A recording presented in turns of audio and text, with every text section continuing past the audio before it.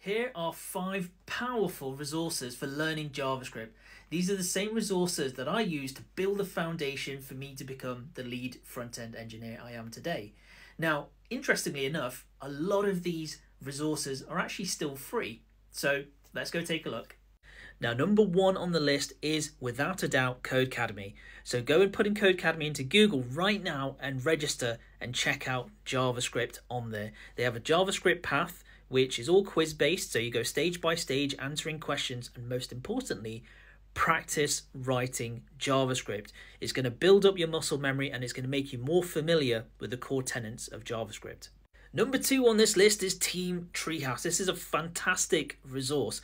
It's quite different to Codecademy in that it's not so text-based, it's video-based. It still has quizzes, it still has you writing code, but you also have a massive video library and you can learn JavaScript in here with videos. And this is what I used and it was really, really useful. So Team Treehouse. Number 3 on this list is JavaScript 30. When you're done learning the theory from Codecademy and from Team Treehouse, you can jump onto here and do 30 apps in 30 days. So you're actually building something and you're building something that's useful in vanilla JavaScript and really flexing your skills that you've just learned. So I would recommend this. It's absolutely free. All you need to do is sign up to the email newsletter feed and they'll send you the link for this course. Now, one of my favorite JavaScript resources that I have fond memories of is this playlist on YouTube from Fun Function. This is the functional programming playlist on Fun Function.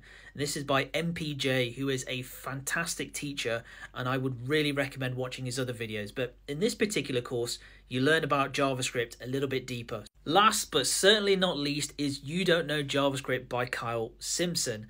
Once you've done the theory and you've practiced making apps and code and you've learned functional programming, this is the next step to really elevate your learning and understanding of JavaScript. It does a much deeper dive and it looks at how JavaScript actually works. So it takes you from someone who's just learning theory, just building apps and just doing stuff on the surface. It really takes you deep in and you learn JavaScript properly, and it sets you on the path to becoming a very, very good front-end developer and JavaScript developer.